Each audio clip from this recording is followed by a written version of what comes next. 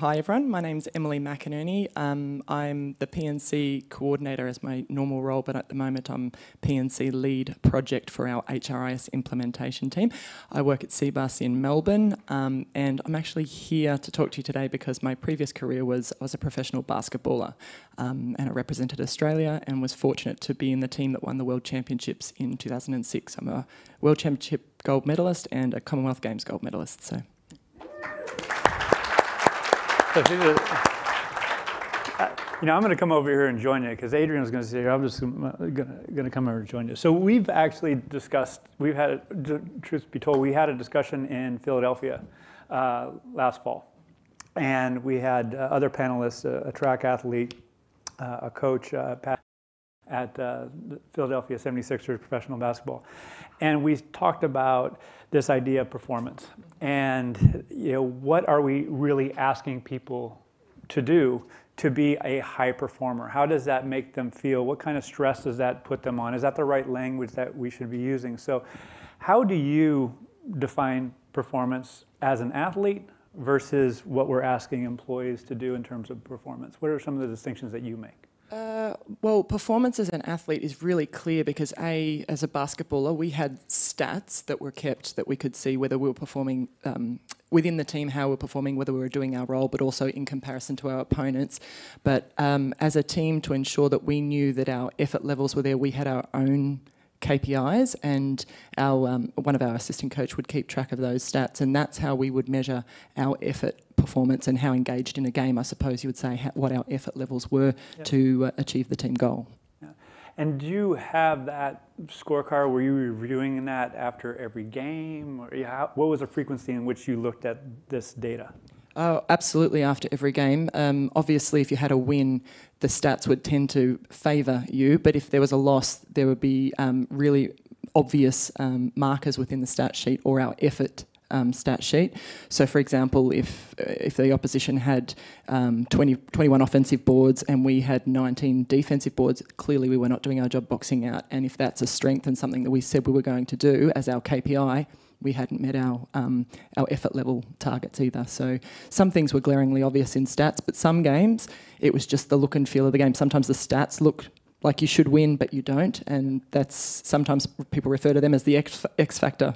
Sometimes it's just something that doesn't go right or goes right on the day. So the geek in me says there's variability in the data, right? So it's not linear like we were talking about. So embedded within that, I heard individual stats and team stats. Is that right? Absolutely. Absolutely right. So within organizations, it, again, for me, begs the question, what's the frequency in which we're looking at our individual stats? Do we even have individual stats that matter? Like, just show of hands, who uses Workplace Intelligence by Microsoft? Like on an individual level, like, yeah? So it's actually, pretty cool. All of you have iPhones or Samsungs, I imagine, or your Galaxy, and all of those now have, digital scorecards. So you can look at how much screen time you have. My son and I enjoy doing this each evening. I'm kidding. Can I see your phone? Why? Don't open that scorecard. But it's actually, hey, that's a lot of screen time. You're creating self-awareness, and then you can adjust. Is that how you would hope that data is used in sports and in professional environments where you have a heightened level of self-awareness? I suppose that's available to them now. I've been thinking about the story I was going to tell was not highly technical, and you've heard the story, El, but I thought how that could translate to what's available now with your Fitbits and all these types of things, that there could be a dashboard that a coach could have that could monitor not only the stats and performance in a game, but also how the athletes are feeling and what they're doing away from the court as well, because there are ways to measure a lot of BMI stats and things like that now without needing to actively go and seek it. It's just available because technology's made that available now. So I've actually thought that, how a coach could monitor how their team is faring, not only just in the games, but outside of playtime as well. Absolutely. And who here is using wellness data in an organizational setting? Anyone, like biometric data? Yeah. Just a handful, because then it screams the ethics of that, and what is the benefit back to the employee. Now, in the States, there's quite a few organizations that are doing this, and it's gaining in popularity. It reduces healthcare costs and what employers would pay for insurance and so forth. So there's also arguably a benefit for the individual in that they're incentivized to be more healthy. But those are question marks largely. They're working hypotheses, and through analytics we can understand whether or not that's actually delivering on the value. So in your professional role, which most of us are in, how do you see these individual performance metrics either working or potentially even being a detriment, whether it be bio data or other data? In the workplace? Yes.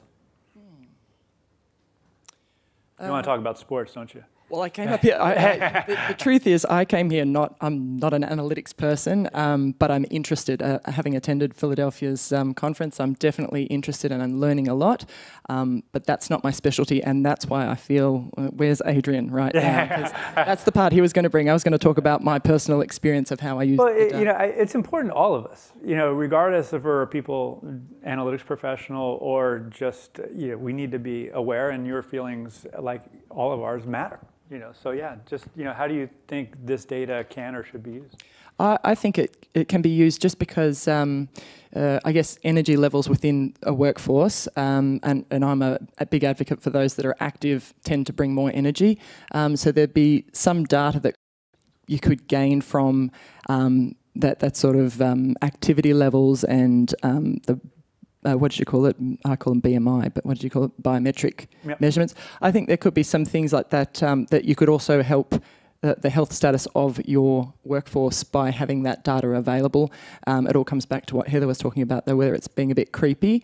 But I think there would be some use to that, and even if it was a voluntary offering of that data. I know at our workplace last year we did a corporate challenge where steps and activities, so if you did work out at the gym, all this data was put into the team data set, and the winners were the ones that travelled the most distance across 3 months or something. So there was a big prize at the end, but they were prepared to put their data into that for a competition. So there might be some people willing to put their data in just to see whether it could help with the health status. Who else has a similar initiative in their organization, like a wellness challenge or something like that? You do as well? Yeah. Is it around steps and wearing devices and stuff? Opt in, you can order devices and track your steps, track your activity, you can complete online courses, and you actually get rewarded. Yeah, we ran a similar, yeah. Purchase vouchers for coffee shops or lunches or any voucher activities like that. Interesting. Is for those of you in people analytics roles, are you accessing that data? You're not? Because again, it goes back to, should we be asking that data? If so, for what purpose? What Heather was contending to before, even though it's out there, should we be grabbing it? Because there's a great story that can emerge in there, but is it worth telling? What's the action at the end of the day? And who would ultimately make that decision? I'll just highlight Ernest Ning, who leads people analytics at Salesforce, has a very strong narrative about what they do around trust. If they're going to do an initiative, it cannot compromise or erode trust in the organization. It's a non-starter, and it goes up high chain in that organization to determine whether or not it's worthwhile doing. So when it goes out, there's a high degree of confidence that it's going to either maintain or enhance trust, not do the opposite. So we have a lot that we could do, but is it worth doing?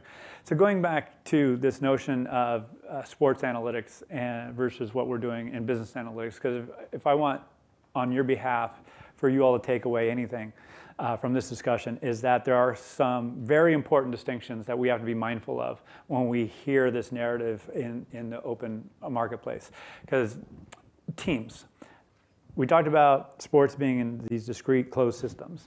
Also, teams now are, in a sports team, basketball team, you have 12 players, 5 on the court each time. So how they, there's the plus minus, that you're all familiar with plus minus? Yeah. And there's also this case in organizations where, think about yourself, how many teams are you a part of?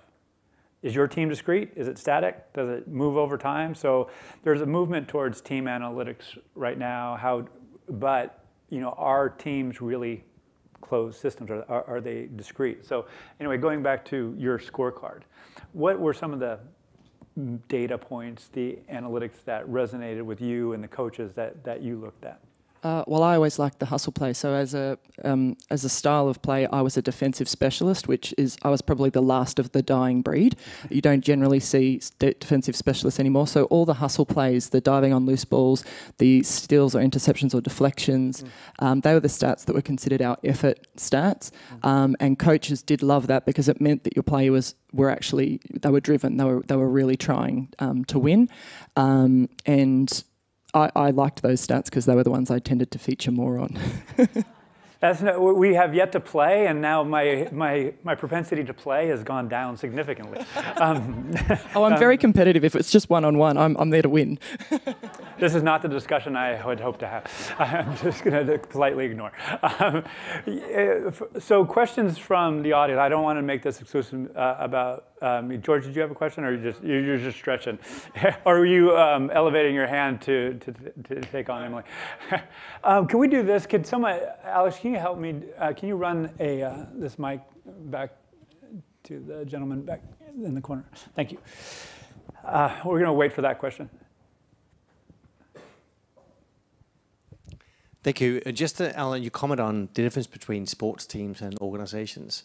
If you expand the sport team to be more than just the 12 basketball players, so sorry, my ignorance, maybe they're more, maybe they're fewer. If you look at the physiotherapists, everyone else around the team, doesn't that then start to look a little bit more like an organization? And if you looked at the scorecard for everyone involved in allowing you to be so successful, doesn't that look more like a real organization? What do you think? I mean, yes is a short answer, but yes. Well, it could possibly lead into the personal story I had to say. So, do I? Please. So, when I was left the junior level, and I was very keen, I had some success in the juniors, and I was keen to make my way into the Opals or the national team squad. I was struggling to get in there, and it was a decision that was made by a friend of mine that he was going to be really scientific. He was a sports scientist. He was going to be really scientific about my training to get my fitness and strength right up to be like, so that I couldn't be left behind. And his efforts, so when you talk about the additional people within a team, his efforts helped to increase my fitness and strength, and he enabled me to get into the Opal squad, and likely helped the performance of my team because I was fitter, stronger, able to last longer in games.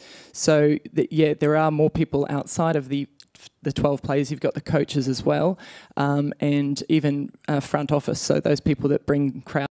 That also helps motivate the players on the court too. So the team is judged on performance based on stats and scoreboards and things like that. But in terms of the success of a program or a club, there's a lot more people involved in that. Yeah. Yeah, I like your point, because in the States, and I don't know what it's called here in Australia, but the general manager is the one who runs the organization. And what's their job? It's talent. It's making sure that they have the right talent at that time to go win a championship. And what's inherent in that talent is that they play roles, that there's diversity. And it's an art form because you're trying to hit it at a certain point in time, right? It can't just be all the same type of people, particularly in basketball, right? Because you have different roles. No, so your point's really well taken. Grant? Thanks, Al. It's a really interesting question. This, what's the difference between high performance in sport and high performance in organisations? And I hadn't thought about it in this way before, but there's kind of a social contract, I suspect, when you go into sports, particularly the elite level of sports, where we're going to look at every single stat that we can find on you and on the team and on performance, and we're going to put it in front of you every single day, and you're signing up to that. In fact, you kind of want it because that's how you improve, right, to your personal story. That social contract doesn't exist, broadly speaking, in organisations. And this whole question of how to use data, we're heading towards there, right? And what's the new social contract that needs to be struck, and can it be struck for us to ever get at that level? It's a great point. You have a comment on that? Oh, no, I was going to say the same. The true, at the elite level, when it's not just social basketball, which is still fun. But at the elite level, everyone's buying in. You trust that your teammates are doing everything they can and have done everything they can to prepare for each and every game, and that they leave it all on the court. That's the saying in sport. You just don't leave anything in the tank when you finish.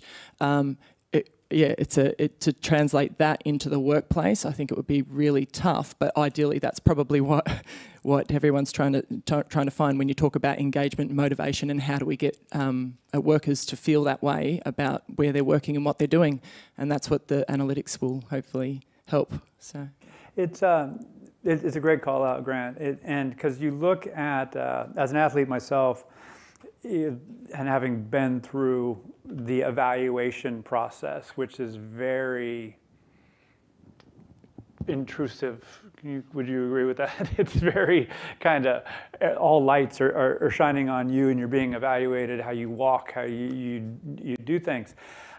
Then you look at the outstanding players, contributors, and many of them don't fit the bill. Like LeBron James in basketball, he was identified at a very early age to be the guy. Steph Curry, if you know basketball, is my height, and for years he's been no way, too small, too small, too small, too small. Yet, so I think there's some danger in overemphasizing, the analytics and going, okay, we have 10 people who look like this, therefore people who look like this are going to be great contributors. It leaves out the art form, it underappreciates diversity, I would contend. So I think we have to be mindful of the downside and the dangers of analytics, as well as the ability to reduce risk by understanding these large data sets. Any comments on that? Yes. That corner of the room has a lot of energy right now. I'm having a face over here. Yeah, please. Yeah, just one comment on that. I'm actually involved with a sports analytics comment in our company, and I think it feeds into both Emily and the point there behind. So an example of how we would use data for a balance between wellness and preparation is before every training session, all of our athletes would have an app that they would have on a 1 to 5 scale where they measure how they slept, how they're feeling, what their food was like, and then they go through a 5-stage physiotherapy assessment where it's kind of just testing their muscle exertion, and that goes into a scoring system that decides on whether they're able to play or not. But to the point, I think there's a lot you can learn from that and bring into an organisation. But because they're professional athletes, and where I can move into the somewhat maybe intrusive, creepy side of things is there's another company that are doing a lot of work with professional teams in the UK, which is at the side of the pitch, blood cell testing.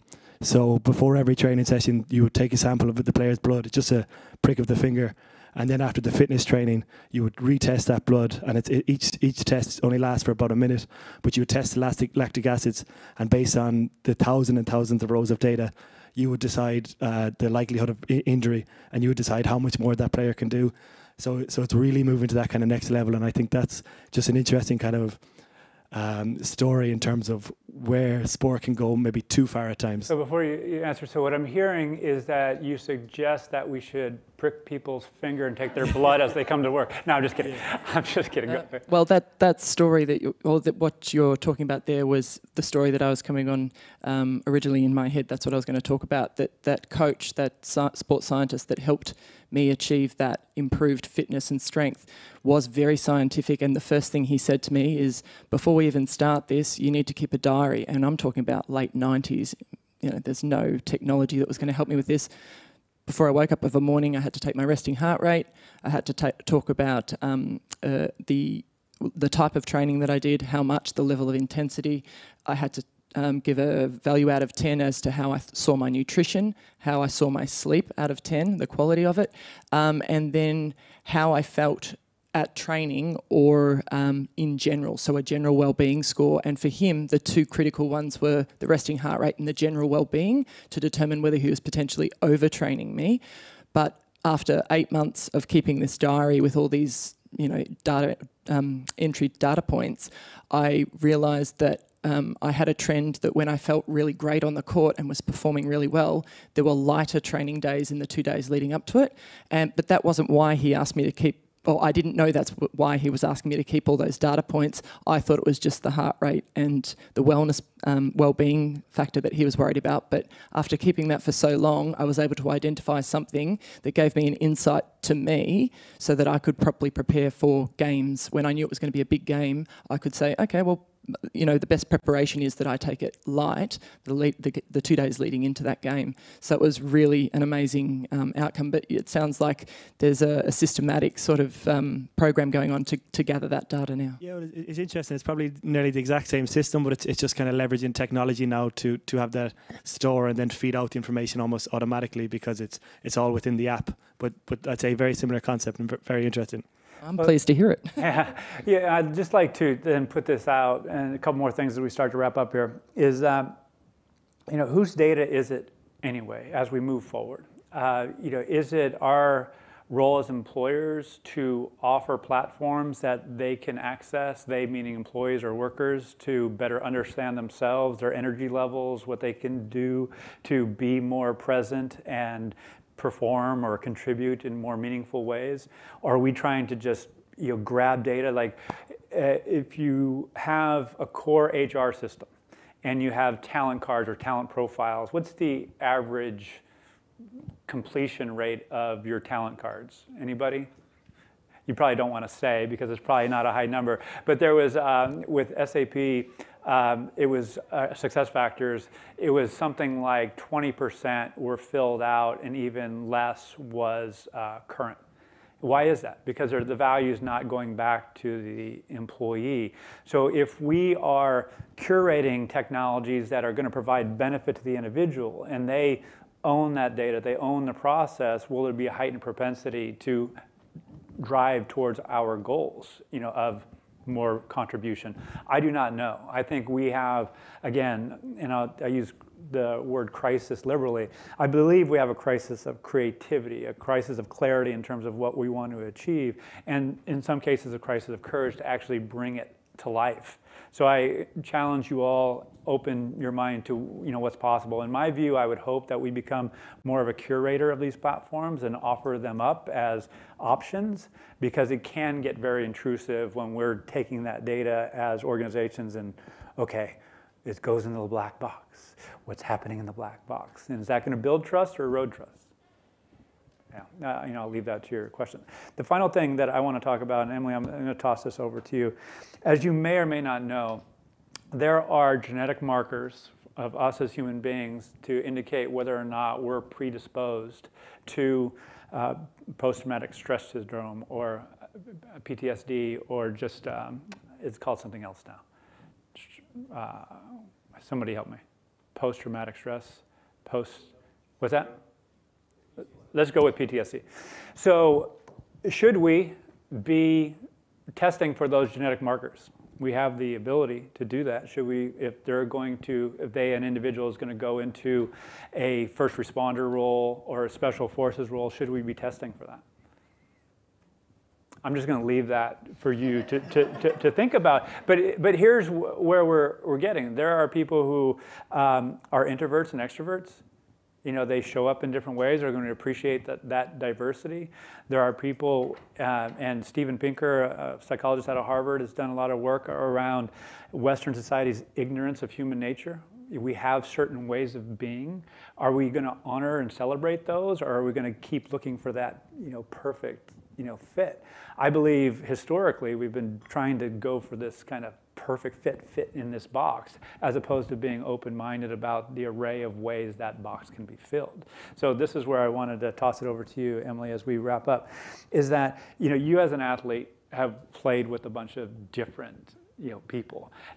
And some probably have been good friends that you work really well with, and some maybe less so. But you still functioned well together as a teammate. Has that been your experience, and what can you say about that? Without a doubt, some of my lifelong friends are basketballers that I've played with and against, and some were just teammates at the time, but the truth is that it's a bit you've got the same common goal. It doesn't matter that you're not friends off the court. Once we were on the court, we were all trying to achieve the same thing, and we held each other to the same account. So friendships, it's always nicer playing with your friends, but in truth, I didn't experience any difference in terms of commitment to team and to team goals, whether I was really close with all my teammates or not. So yeah.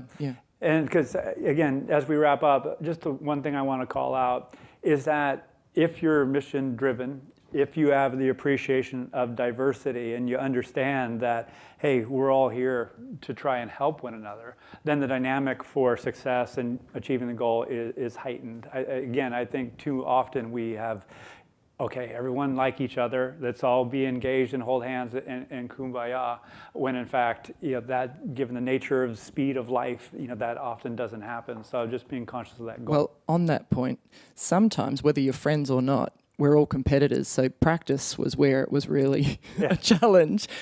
Game time, we were all on the same team, but it was interesting times sometimes at practice. But you're not selling our one-on-one very. I'm just saying. I'm just saying we still helped each other get better because we knew that's what we were there to do. So, but yeah, it was interesting. I miss it. Outstanding. Any closing comments? No, just thanks for listening, and it's a pity that Adrian wasn't here, but his loss. Well, and just so everyone knows, the weather is really bad, so I imagine that was a factor because I know he ran out for a bit. But Emily, thank you very, very much. Super appreciate you, and here we go. Thank you.